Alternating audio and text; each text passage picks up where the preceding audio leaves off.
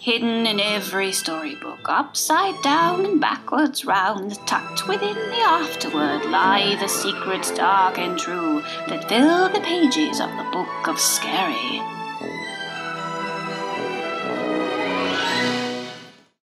Listen, children. Turn down the lights. Draw near, lest Yuki-onna passes tonight. She'll hear you.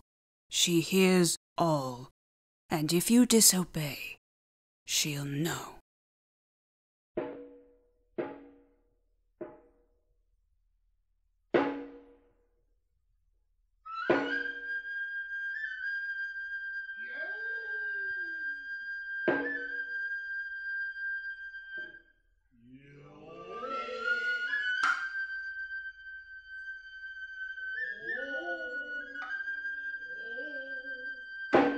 I'll tell you the tale of another who didn't listen. A young woodcutter from the province of Musashi, journeying home alone.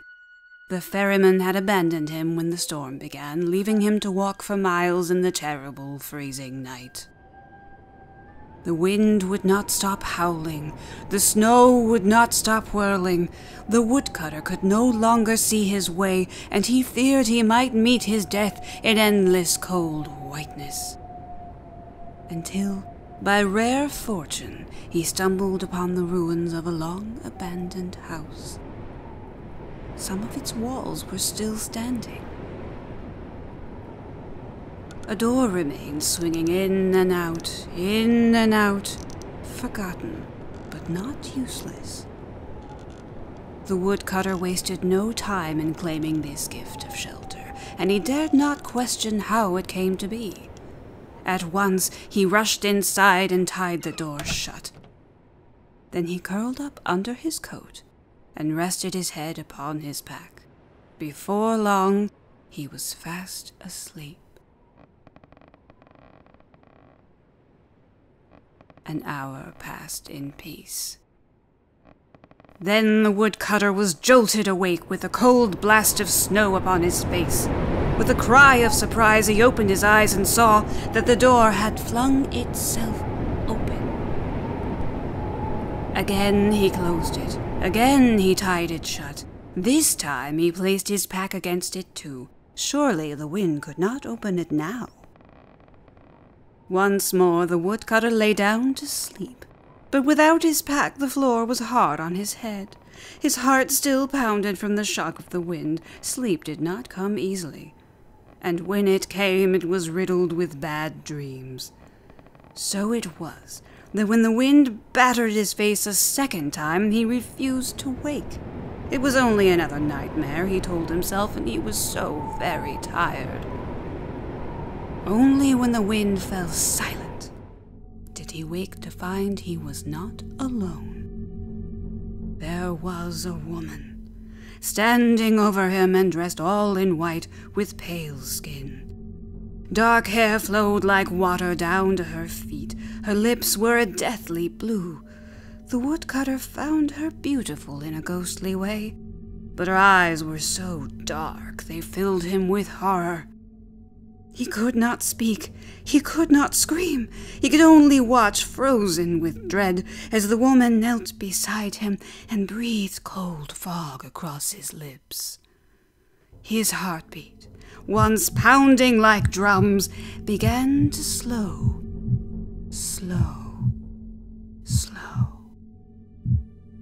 Yuki-onna, he thought.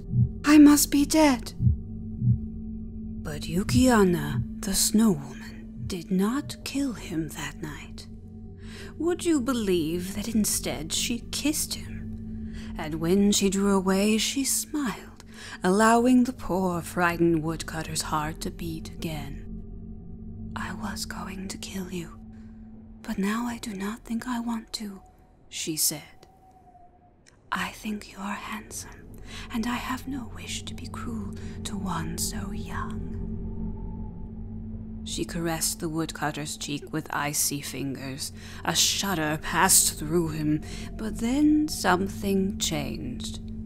Where the snow woman touched him, he felt warm, and she was no longer pale and blue.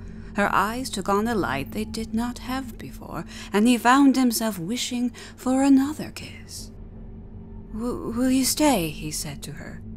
Yes, said she. I will stay tonight, and I will let you live, but on one condition. You must come to this place in 1 year's time and become my husband. You must never love another. If you betray me, I will know, and I will punish you. Of course, the woodcutter had no desire to die, nor did he wish for Yuki-onna to leave. Why, it seemed he could be happy with her for all his days. Yes, the woodcutter made his promise, and the snow woman stayed with him that night.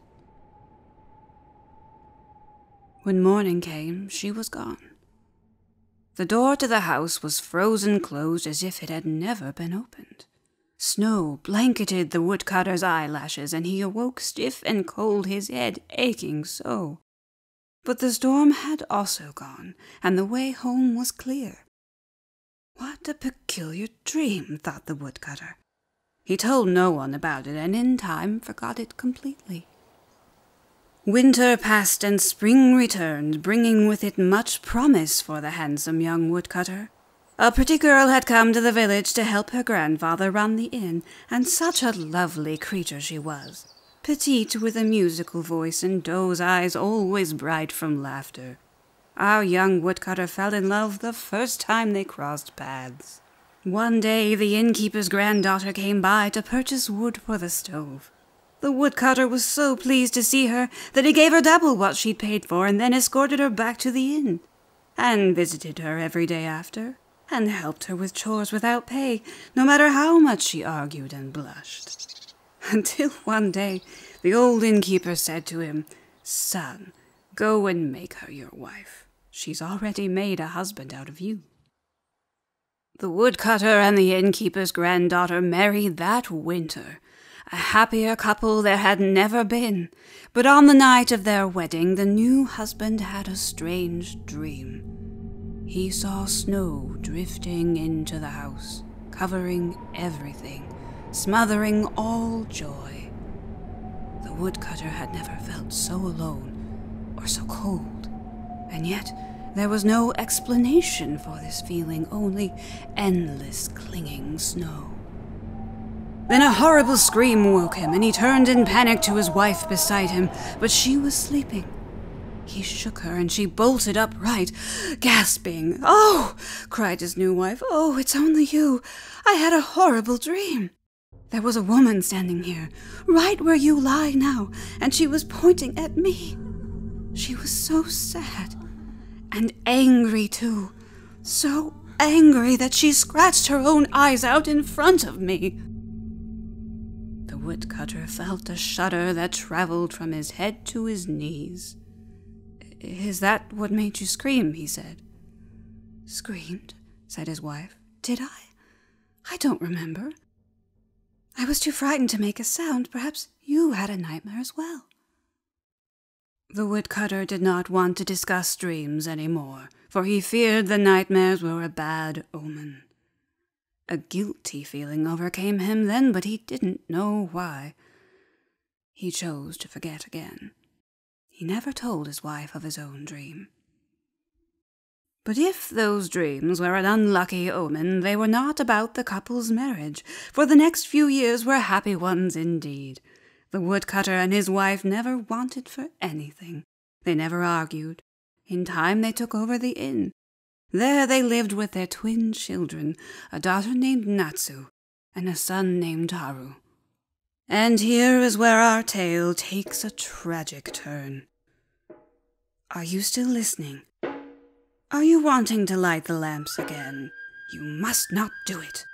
Listen when I tell you that when Natsu and Haru were 9 years old, a fever took their grandfather from them, and then it took their beloved mother. The woodcutter fell into a deep and black grief from which there was to be no relief for more than a year. He would see no one. He barely ate. He let the inn fall almost to ruin, and the children learned to look after themselves. When their father finally emerged from his year of mourning, he was a changed man. There was no joy in him. All life was gone from his face. "I have fallen behind in my responsibilities," he told Haru and Natsu. "The inn must be reopened, and you children must have a mother." It was only a month before he traveled on business and brought home a bride. Haru and Natsu's new mother was almost as beautiful as the first, but she was cold and false. Her smiles may have fooled their father, but Haru and Natsu knew what they saw, and they did not trust her. Just as they predicted, their stepmother soon dispensed with her mask of agreeability. She disliked work of any sort, and made the children do everything for her. She complained constantly about life in the country, and demanded new finery all the time just to quiet her constant nagging. "I thought you had money. How do you keep up an inn without money?" she would say. "Oh, if my sisters saw me now, they would laugh at me." But their father threw himself into his work only, keeping himself blind to what went on under his own roof. This made the inn a gloomy place, so gloomy that travelers left as quickly as possible, declaring that the place must be cursed. Then winter came again, the harshest winter seen in all Haru and Natsu's 10 years. A relentless blizzard descended upon their village with no foreseeable end. No one came to the inn now. No one purchased wood. The woodcutter's food stores began to dwindle, and the snow blustered on. His second wife complained unceasingly of how meager their meals had become.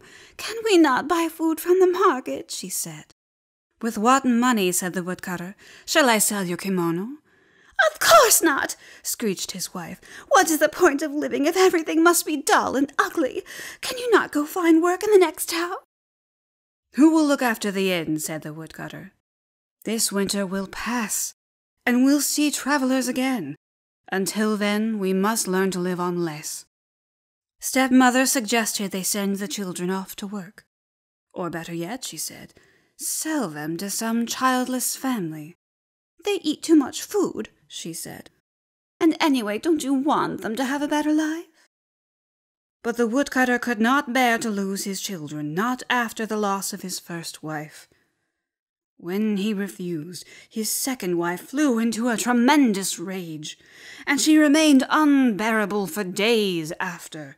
If Haru and Natsu committed the slightest, most innocent transgression, she whipped them with a birch branch. If they spoke out of turn, she struck them. When they threatened to tell their father, she promised to feed them to a demon. "I know where one lives," she said. "She'll cook you and eat you and use your bones for kindling." But after a few days of this, she changed without explanation. She became kinder to Haru and Natsu. She let them play more. She let them eat more. Whatever had come over her, Haru and Natsu could not guess. "I have been stern," said stepmother, "because I thought it was the right way to bring up bright young children like yourselves. But I see how wrong I was, and now I should like for us to be great friends." Natsu and Haru did not believe their wicked stepmother's words, but if it meant she was kind to them, even a little, they would accept it for now. This was why they did not argue when their stepmother woke them before sunrise one day and led them to the edge of the woods. "Come, Haru, come, Natsu," she said cheerfully. "I have a secret to tell you. There is a pond deep in the woods where the fish can be found swimming. Yes, even in this season. Go and find it. Your small hands will be able to catch the fish, and I will stay here and keep your father busy. Shh, this is a surprise for him, for I have been an unkind wife, and I would so like to make him happy again. Go, children, go. Don't return until you find the pond." Well, the children knew this was some scheme of hers, but what else were they to do? They knew that if they refused, she would become abusive to them again. That was when Haru picked up a fallen branch and scratched into the trunk of a tree, making 2 notches side by side. "What are you doing, brother?" asked Natsu. "Stepmother means for us to get lost in the woods," said Haru. "She means for us to die, but we'll outsmart her. Look here. We'll mark each tree we pass, just like this. When we're far enough away that she can't hear us walking, we'll wait until dark, and then follow the trail back home. Father will know what she's done, and then we'll finally be rid of her." "Children," they heard their stepmother call. "What are you whispering about? You must go now if you hope to find the fish before nightfall." "We're just excited about how best to surprise Father," Natsu called back. "But we're going now, stepmother." "Yes, we're going," said Haru. Haru and Natsu walked for miles just to be certain their stepmother wasn't following. Along the way, they marked each tree they passed with the same 2 notches. Sometimes they stopped to hug one another for warmth against the frigid gusts. At last, the sun started its descent, and the children decided they could safely turn back for home. Too tired to talk, they walked in silence, hearing only the crunch of their footsteps in the snow. But what was this? A curious echo began to follow their steps. No, not an echo, but something that sounded like scratching. "Did you hear that, brother?" whispered Natsu. "It must have been twigs breaking," said Haru. They walked more quietly now, listening. Again they heard it. It was no twig snapping they heard, but scratching, as clear as I speak to you now. Haru and Natsu held their breath, waiting for signs of anyone or anything following them. Could it be stepmother after all this time? A band of thieves? They saw no one and nothing, but still they heard that eerie scratching, again and again and again, faster and faster, behind them, before them, all around them. What creature could possibly do such a thing? Was it the demon their stepmother had warned them about? Were they to be its dinner? "Haru, look!" screamed Natsu, and Haru looked. "No!" he said. For every single tree bore the same set of notches. Not only the ones along their path, but all of them. What devils had done this? "How will we find our way back home now, brother?" cried Natsu. "Oh, sister, we're truly lost," cried Haru.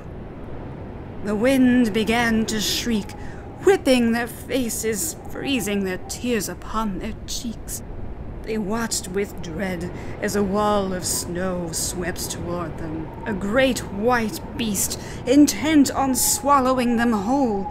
Brother and sister feared they would die before the sun had finished setting.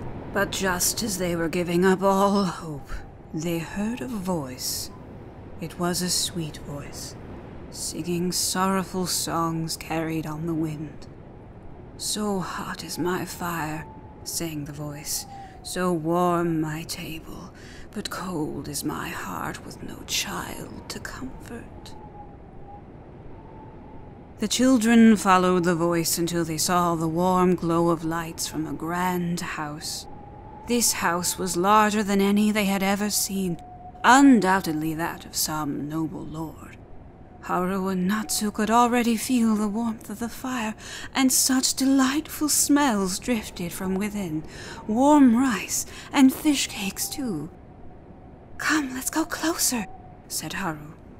Gently, slowly, and as quiet as mice, the children slid back the screen and slipped inside. Their eyes widened in wonderment. The room in which they found themselves was packed from floor to roof with all kinds of cakes and preserved fruits. Dried fish and pork, too, and there was a fire with a kettle full of soup boiling over it. In the storehouse, of all places. Why, it was too wonderful to be believed. But Haru's hand felt odd. When he looked at it up close, he found little white granules stuck to his fingers where he had touched the screen. Then he turned around and, to Natsu's surprise, licked the screen. "Sister," said Haru, It's made of sugar. Natsu licked the screen too, and it did taste like sugar. She then moved to the wall and nibbled at it. It's made of cake, she said. Taste it, brother. Have you ever seen such a house? The children ate and ate and ate. They ate until they could not eat any more, until they couldn't help but curl up beside the fire and fall asleep. But when they awoke, they found themselves cold in the darkness of a long shadow. Natsu wanted to scream, but her voice had frozen in her throat. For you see, children, the shadow belonged to the mistress of the house in which they had trespassed. How wealthy this woman must have been. She wore a kimono 100 times finer than anything stepmother pined over. Her hair, streaked with silver, reached to the floor in a long straight jet, and she was as pale as the snow itself. 2 delicate charcoal brows marked her high forehead, and she wore a black silk scarf over her eyes. Stiff, silent, she knelt over the children, bluish lips unsmiling. It was Haru who spoke first. Please forgive us, madam. We didn't mean to steal. We got lost in the snow and were starving. We were afraid we would die. The lady turned her face to Haru, but did not acknowledge his words.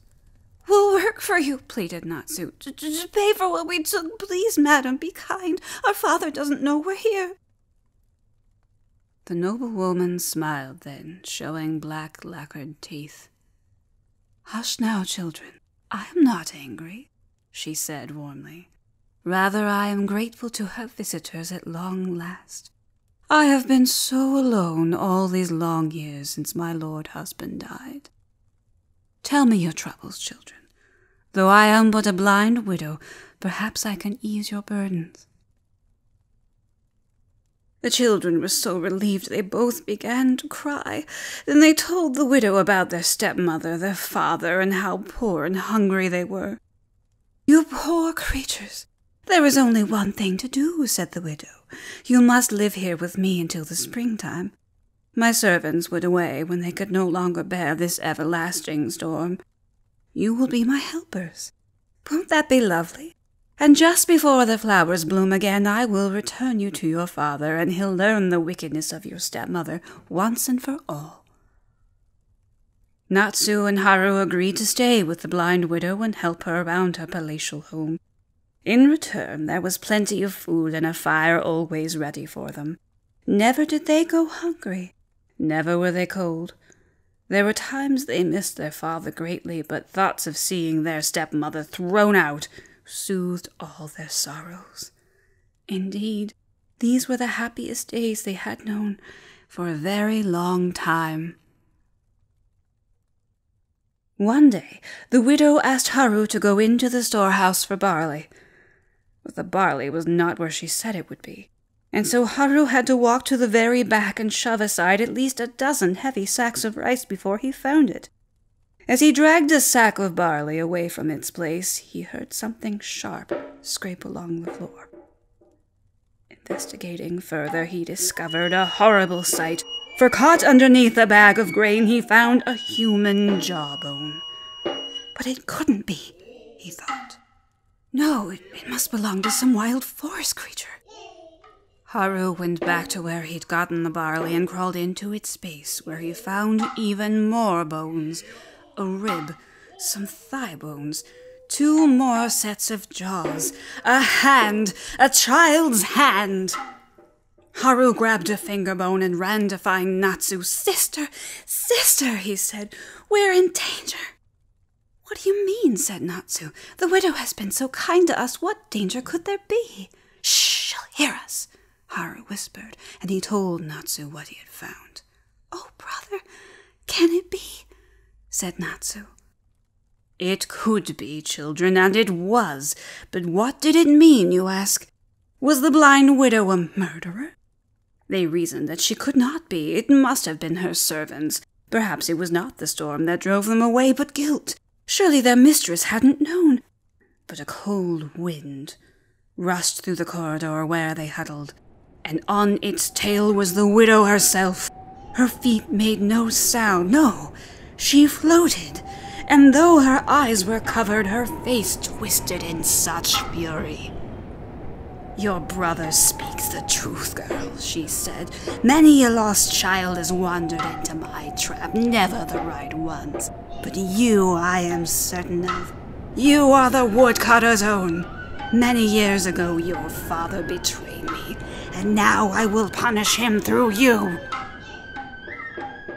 The children screamed and ran, anywhere their feet would take them, but always the widow was on their heels. She seemed to fly without legs at all.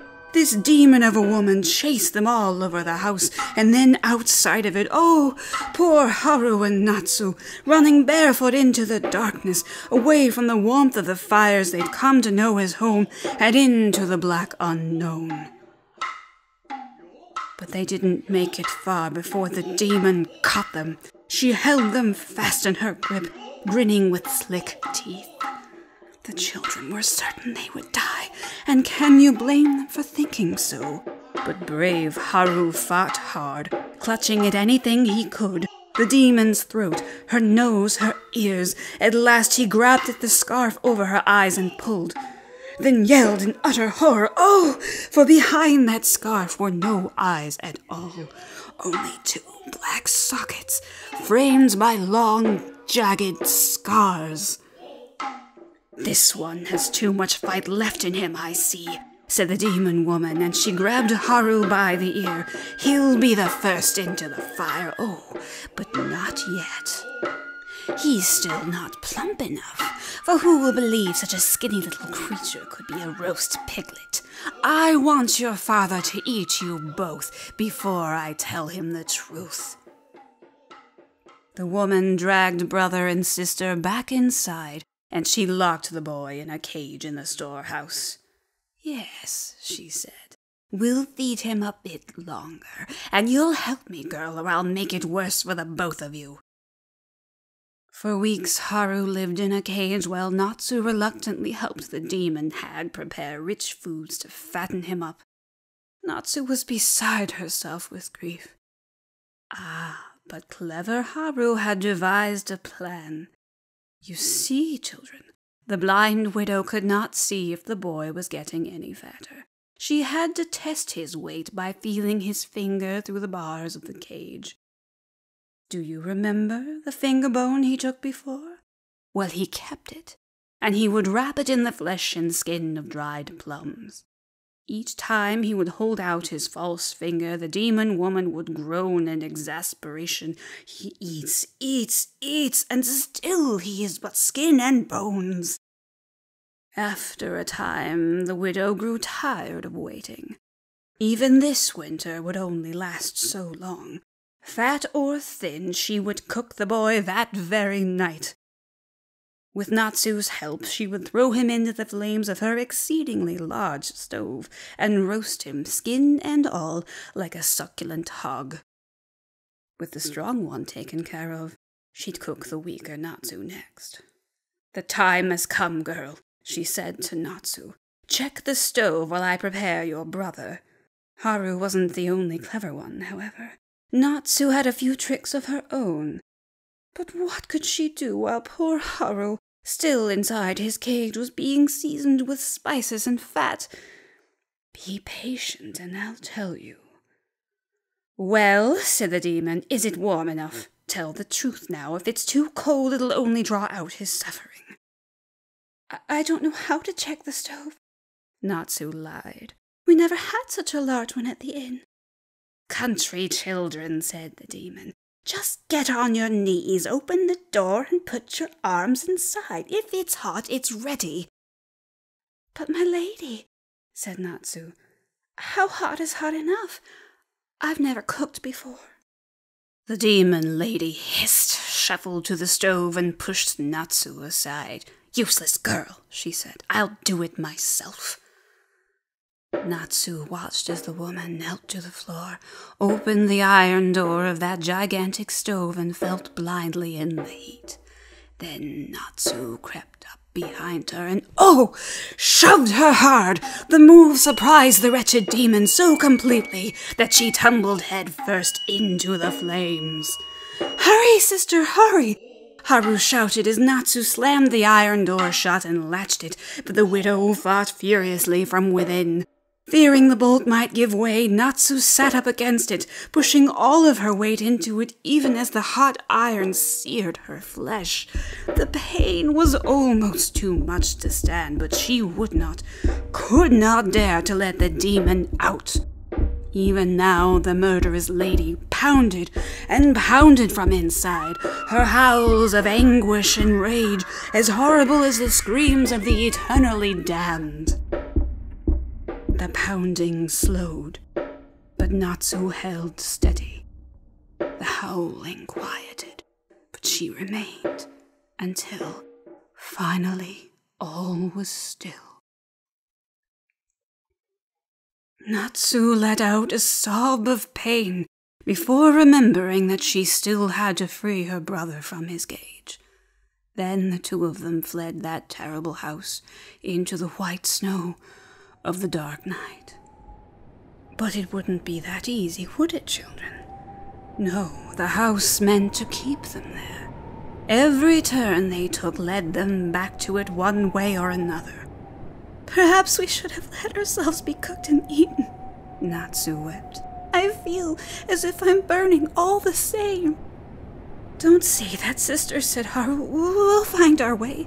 The wind has confused us, that's all. We're not giving up." But on that infernal wind they heard the sound of distant crying. "Oh, brother! Oh, brother," said Natsu. "What demon hunts us now? Will this forest be our grave?" Haru did not speak. His eyes had grown wide, and he pointed before them to a figure who had suddenly and silently appeared in the moonlight. And what did Haru see? But a beautiful woman dressed all in white, with long dark hair falling like water down to her feet. "Her eyes," said Natsu, for the strange woman had none, only dark holes. But there were no scars, not like the lady of the house, and this woman seemed young, yet, at the same time, impossibly old.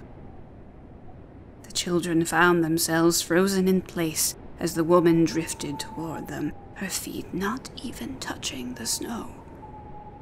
She then placed a white hand upon Natsu's back.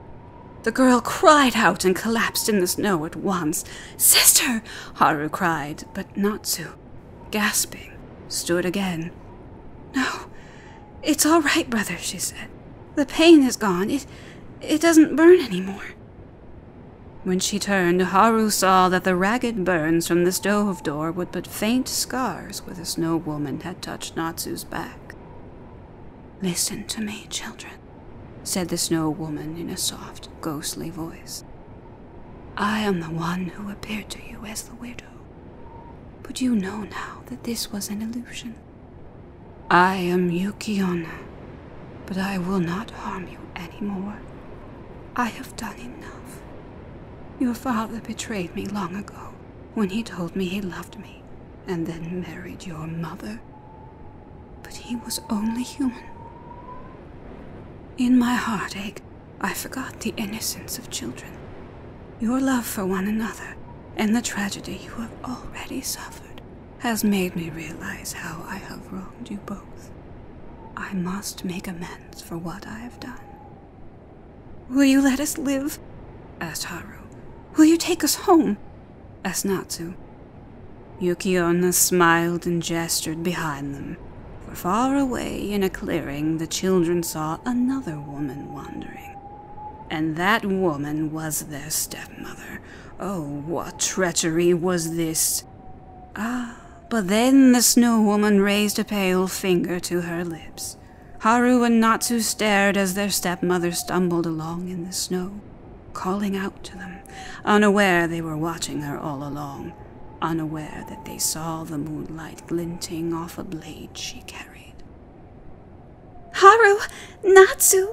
she called. Are you near? A most elegant noblewoman came to me and told me you were out here. Oh, how worried I have been. I should never have sent you two out alone. How lucky that someone took you in. What a careless mother I have been. She walked along, idly twisting the edge of that knife into the trees as she passed. Natsu, Haru, come to me, she called out. I'll take you home to father where it's warm. Yuki-onna bowed her head to the children and flew toward their stepmother before disappearing in the blast of snow. What does she mean to do? Asked Haru, who was answered by a sudden sound like glass shattering. Shards of ice, clean and sharp as daggers, plunged from the sky and pierced their horrid false mother all at once. Instantly her blood froze as it rained down upon the forest floor. With one last shriek, she fell down, dead. A whisper on the air addressed the children one last time. Tell your father he is free now. Tell him no harm will come to you from anyone ever again. Look, said Natsu. Another figure approached.